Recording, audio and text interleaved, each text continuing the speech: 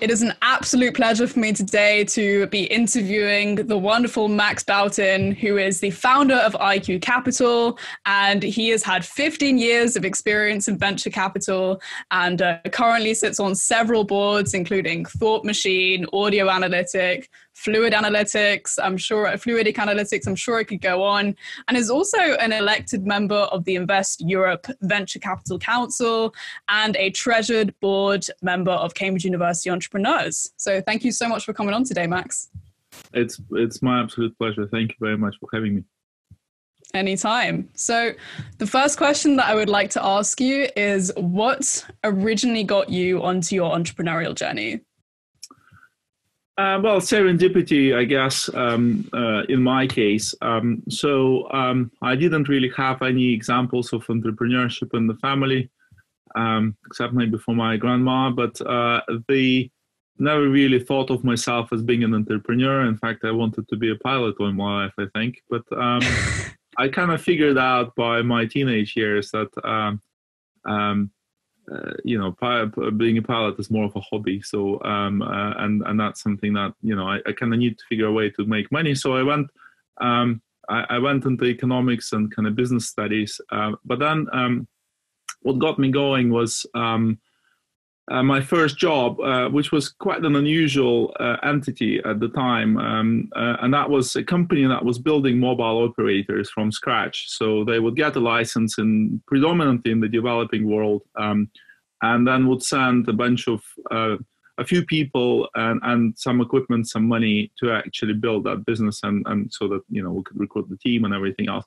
So at the tender age of like 24, I was sent as sort of part of 5 to create one of those operators, and I went through that journey from a complete scratch to a few hundred people, and then did it a couple of times again at slightly later stages. So when I came to Cambridge back in 2000 to do my MBA, I'd sort of caught on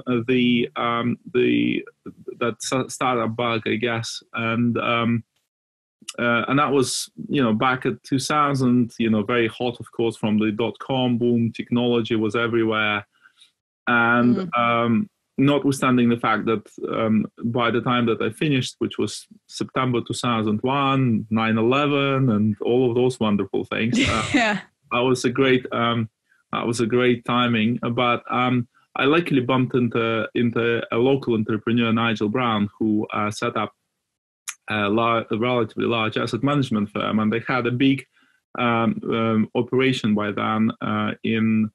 They had an angel network, they had a VC fund, and they were building sort of a seed stage funding activity. And again, largely through serendipity, I fell into that and started,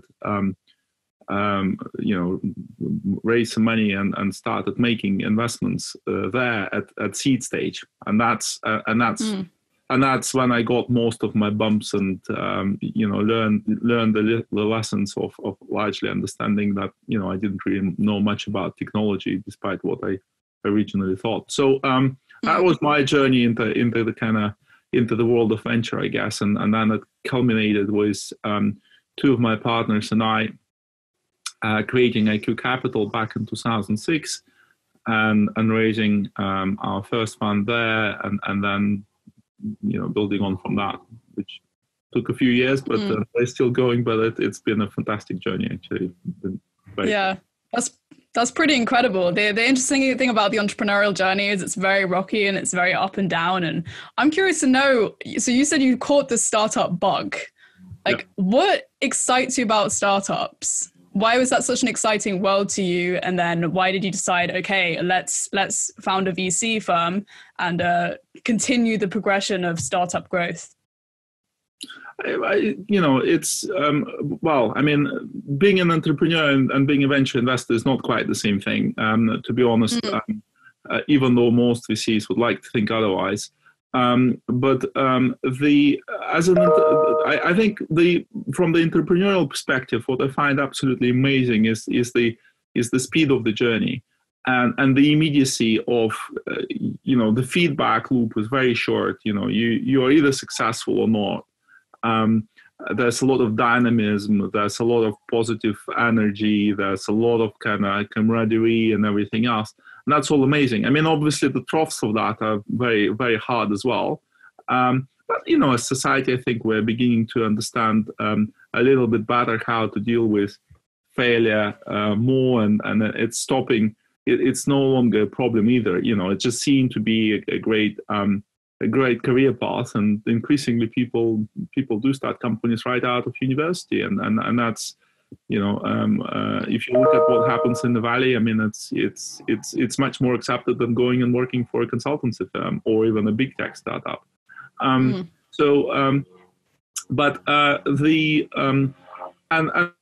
that's why, you know, I'm not sure if I would have made a great example of a tech entrepreneur myself, or an entrepreneur in any industry, because, I mean, ultimately, even though I have had the experience, it wasn't really a new business, you know. I mean, ultimately, telecoms business is relatively simple, you know. You have lots of interesting elements, but, you know, you have a license, and that essentially is your barrier to entry, because there's going to be only 2 or 3 players in that area.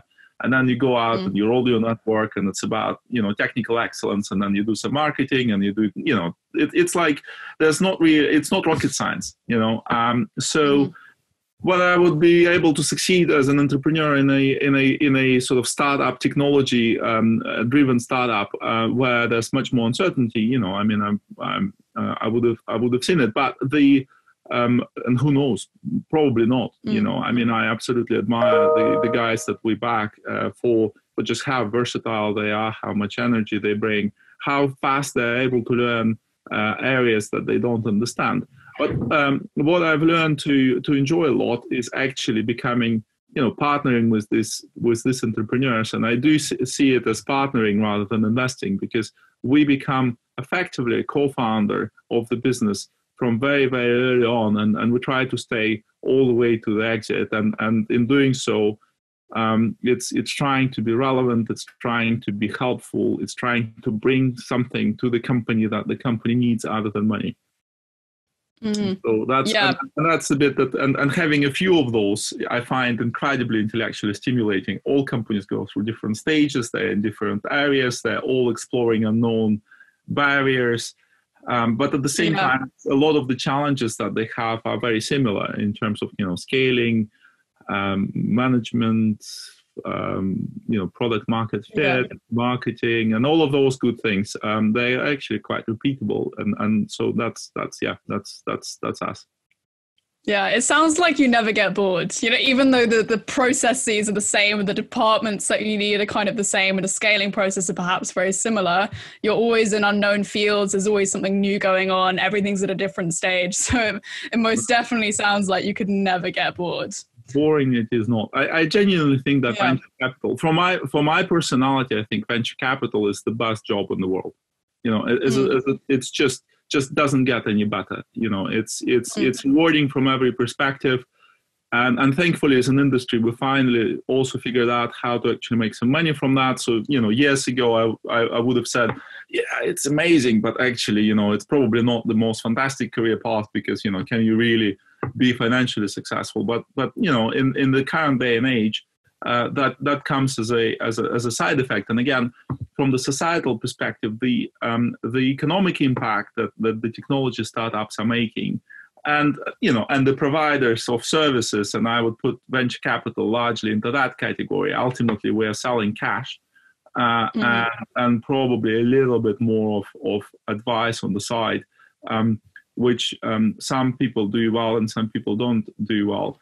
But you know, that's incredibly important, because I mean, it's still difficult to measure it as a percentage of the GDP, but it's definitely growing, and you could see the importance of the technology stock market and technology industry around the world, and just how strong it has been as a trend since the 50s, and overtaking just about everything else that has happened in the society over that time. And so I'm a big believer and incredibly excited about what technology can do for the society, and going forward resolve some of the biggest problems that we have as well. So it's not just about money and the economics, it's about solving sustainability, and that's the only way that we can solve that. We can't clean up our planet because people's behavior is not going to change.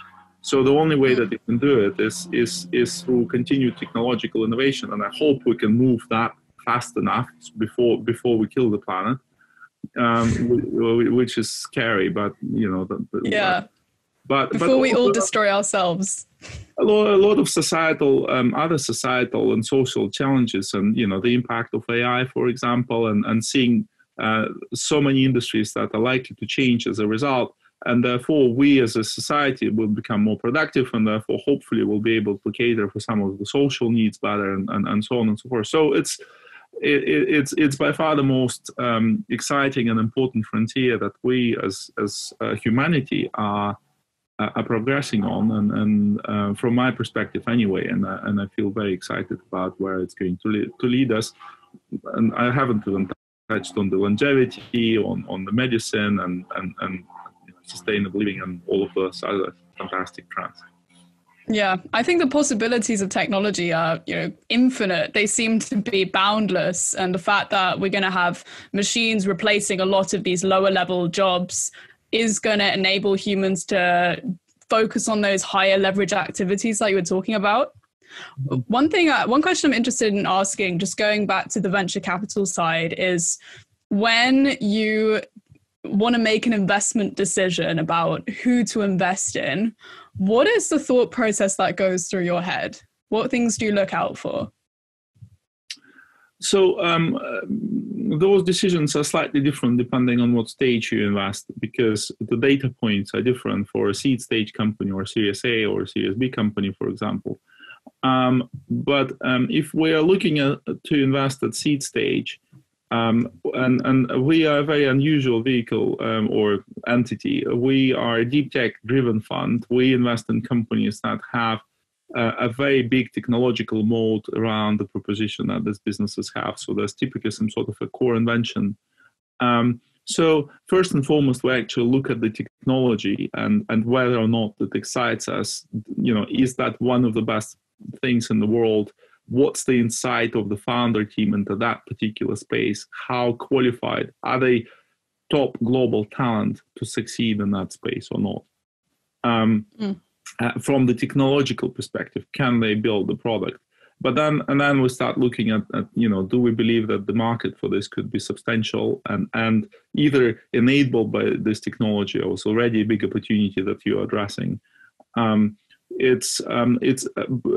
whether or not the team is somebody that we will have a fit with, because that's another big thing. It's a long journey, and it's finding a fit, because you will. It's almost you will have to live together. It's a bit like marriage, for the next 7-10 years, where you will have to not just be productive working together, but you have to be comfortable just listening to each other and respecting each other and enjoying the time together, because ultimately that's the reason why we all go into that journey. So these are probably the kind of 3 core things that we'll look at seed stage, and by later stage we then add the kind of the customer traction, what evidence exists, is the business model working, probably a little bit more science on the market size and likely market share that the company can build. So yeah, but that's not terribly unusual. I mean, most VCs would say they look at the founder first, and for us, we'll look at the technology first, and the founder. We kind of say that if you have technology, is easy to assess objectively, whereas founder teams are much harder to define. John Moulton always said that defining a bad manager is easy, defining a good manager is very hard. And when you're working with a bunch of PhDs setting up their first company, how do you know whether they will make good entrepreneurs or not?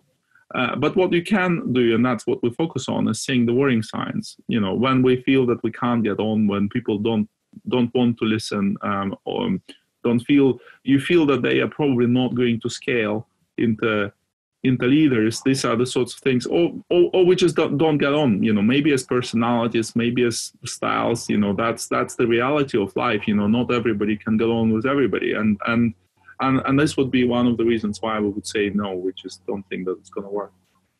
Mm-hmm. That's a really interesting approach, that you look at the technology, you see, is it good? Is the product good? What's the potential of this? Is there going to be demand for this? And then you look at the person, because it's like you're investing in both, right? You're investing in the technology, in the idea and the implementation of the idea, but then you need someone who's going to be able to implement it well. And I think it's interesting how you say it's very difficult to define a good manager, or to spot who is actually going to be a success.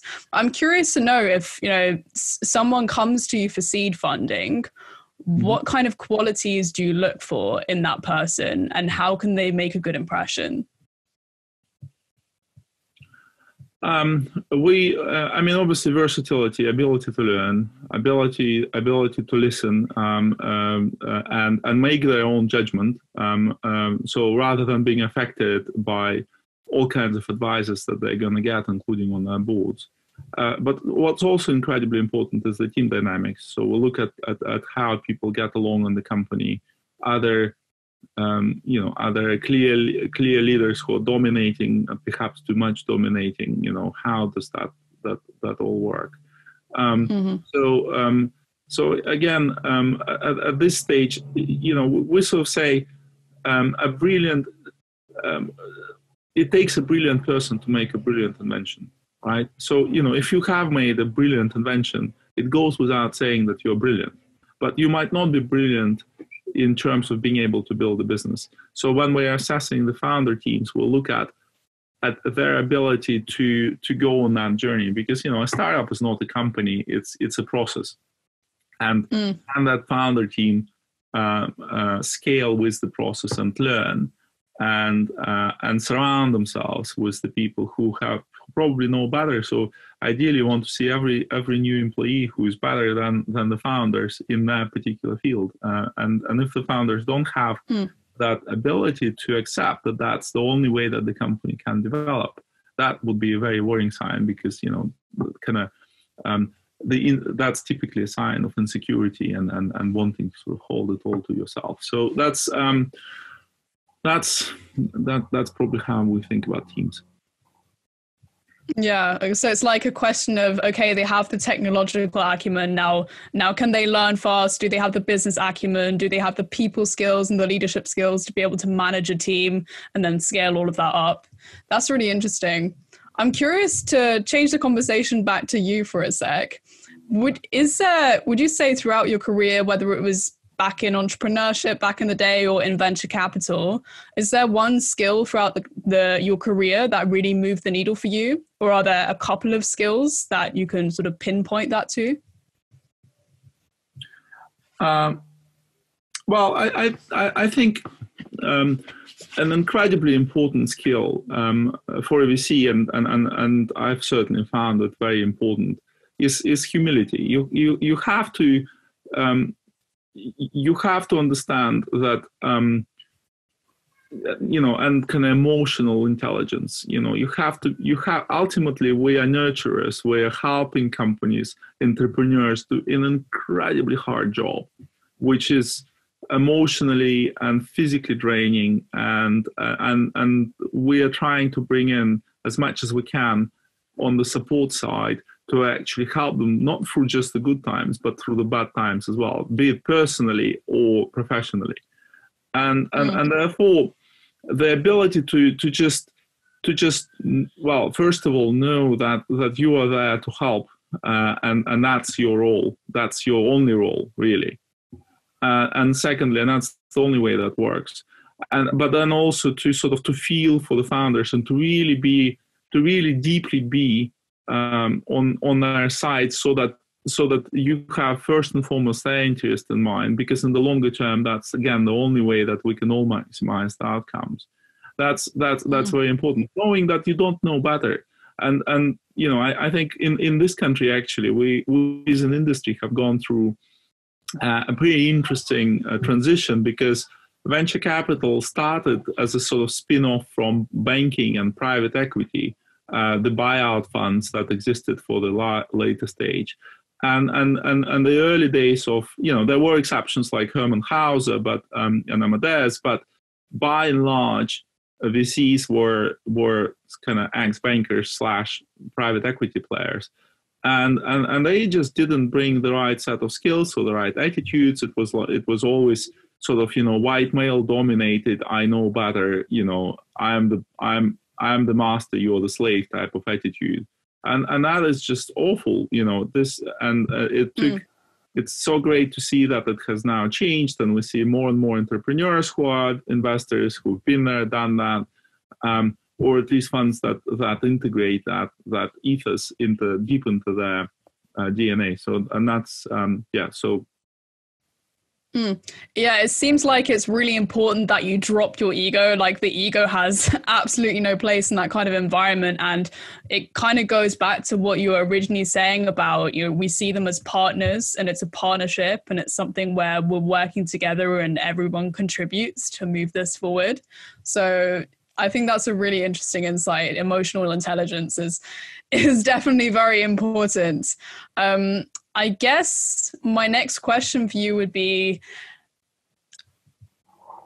is there like a big failure or mistake that you made in your career at some point, whether it was in venture capital or entrepreneurship, that taught you a really important lesson? I mean, one thing I find really interesting is what you were saying.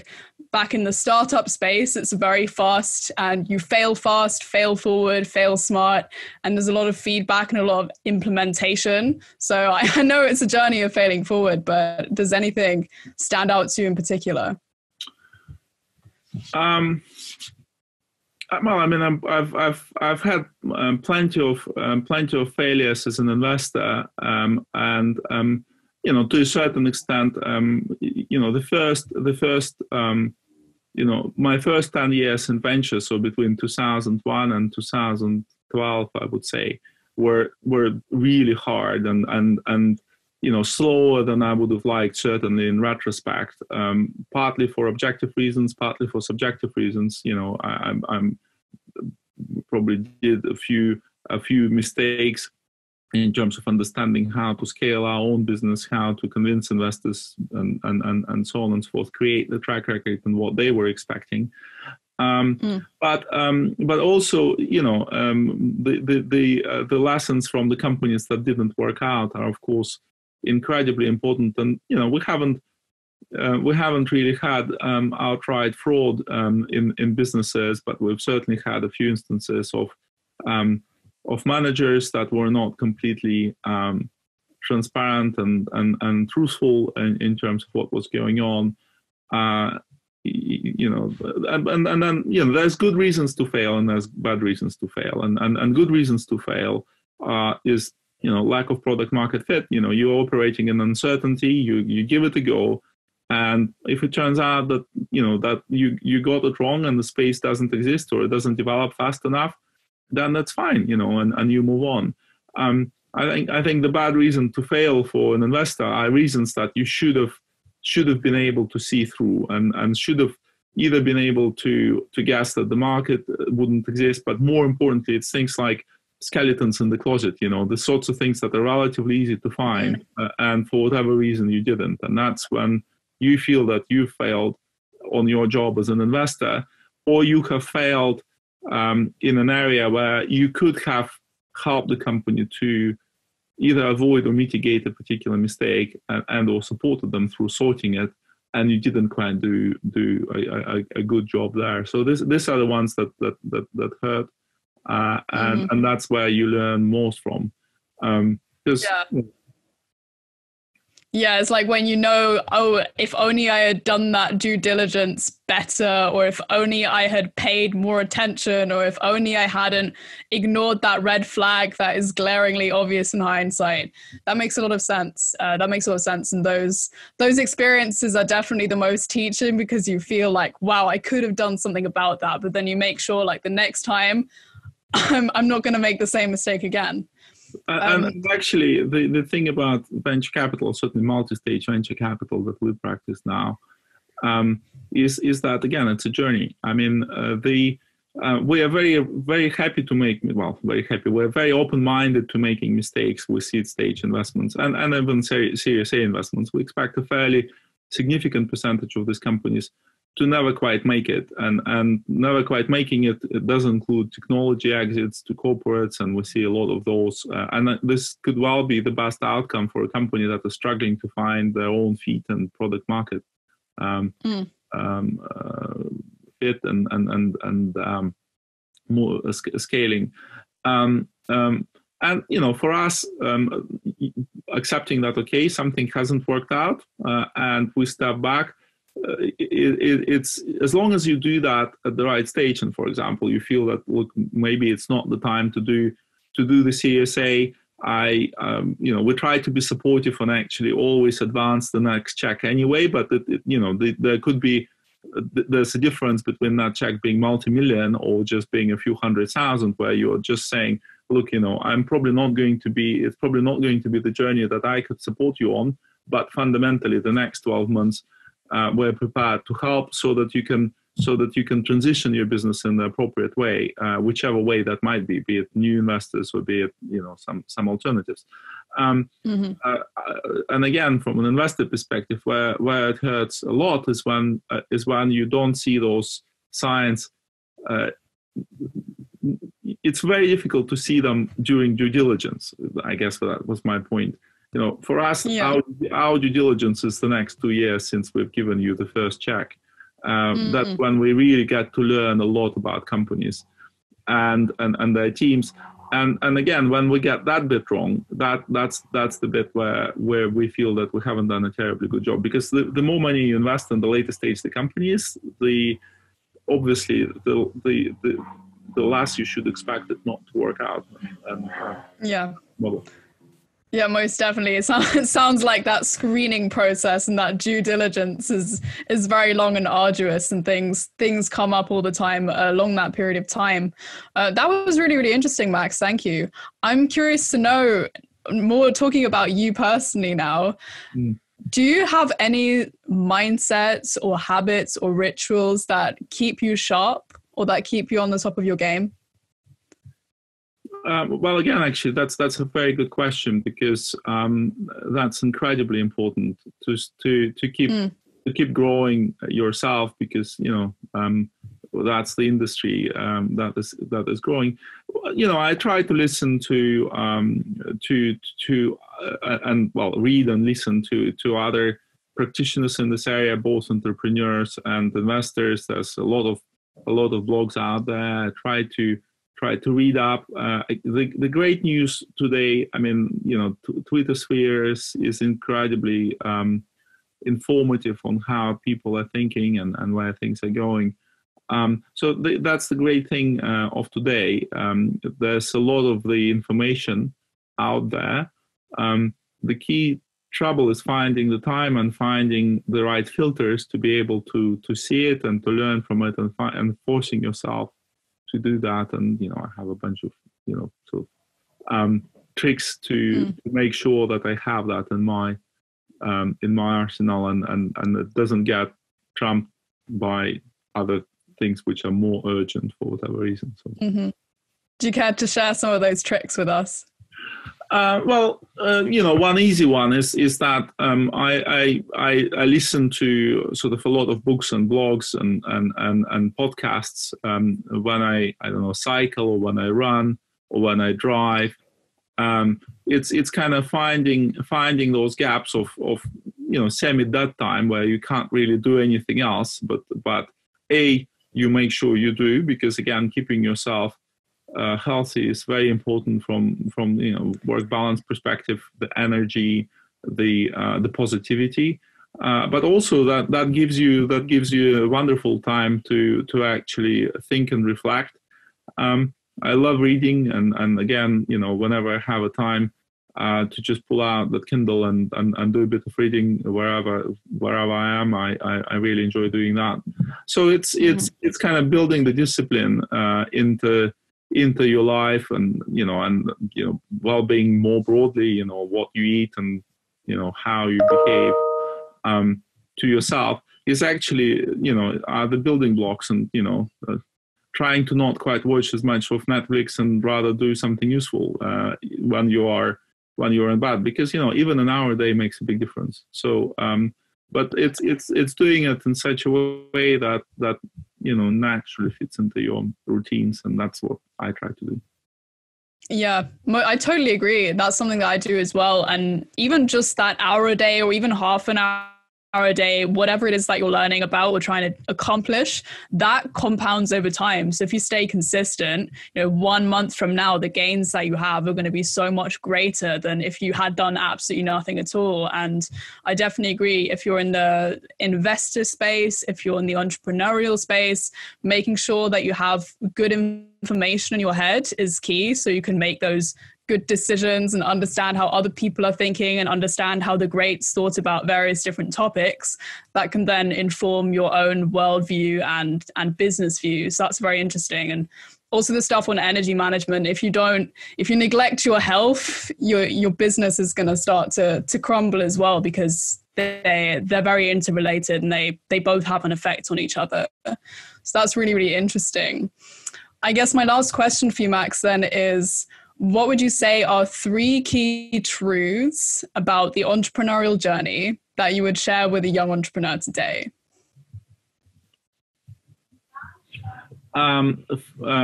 Failure is not a problem. That's, you need to think about entrepreneurship as a learning opportunity, first and foremost, and it's very valuable from that perspective. It's the quickest way to learn a whole bunch of things. It is not easy, and you have to make significant compromises as it goes along. And one of the challenges of becoming an entrepreneur earlier, before you have the family, for example, is that it tends to put everything into the second gear, and then finding time for children, finding time for meeting your partner becomes much harder, and sometimes people make the mistake of just sort of delaying that until I'll do that when I've built the company to the right stage, type of thing, and that never really comes. And I've seen people pushing their 50s who all of a sudden kind of realize that, oh, hold on, the life has gone away. So it's a balance. Keep that in mind, and to the extent that you prepare that you want to make those sacrifices, have that timeline in view as well. And from our perspective, again, we do want people to have balanced lives, and that's and again, I think that's very accepted in the entrepreneur community, an investor community. No one is expecting you to work 24/7, but sometimes there's no other way, and that time will come where there will be weeks where everyone has to go absolutely crazy, because otherwise the business might die. And you need to kind of make those priorities in your head. And number 3 is that it's a little bit like with children. There's never the right time, right? And the first steps are always a bit hard, and it could be serendipitous in that you just, I don't know, you get, you're made redundant from a job, and you always had that idea that you wanted to hack on and explore, and then when you do that, or you have some time after the university, and you want to try your teeth at for a year or two, just rather than doing a gap year, just building a startup. So it's all those things are work absolutely fine. And it's a fantastic journey. So and one of the best careers that anybody can have. So that's my. I love that. I love that. Thank you so much, Max. Do you have anything that you would like to plug to people, or where can people find you, find out about IQCapital? Well, I mean, our main office is in Cambridge, so corner of Regent Street and Lansfield Road, and so we're there. We are fairly open, so kind of knock on the door, find me through LinkedIn, give us a call, whatever, and we're fairly open and approachable. If you have a great idea and you want to discuss, always bear in mind that for VCs, the number of inbound is always greater than the amount of time. So when you can find a warm introduction, do, and and LinkedIn is great help for that. And also, just look at people's background, which companies they're involved with, what are they interested in. All of those kinds of things help to build the bridge. But I see work with Cambridge University entrepreneurs and generally in the ecosystem as an important element of what we do. So I'm keen. I'm trying to find time to do that and participate in various programs and that's so. Yeah, there's a general desire to help, but don't get too offended if you can't get through first time out, and see what other route can work. So. Mm-hmm. That's really good advice. That's excellent insight. Well, again, thank you so much, Max, for your time. I found this conversation really interesting, and I'm sure many of the viewers/listeners did too. So thank you very much, and I hope you have a wonderful day. It's been my absolute pleasure. Thank you for having me. Thank you.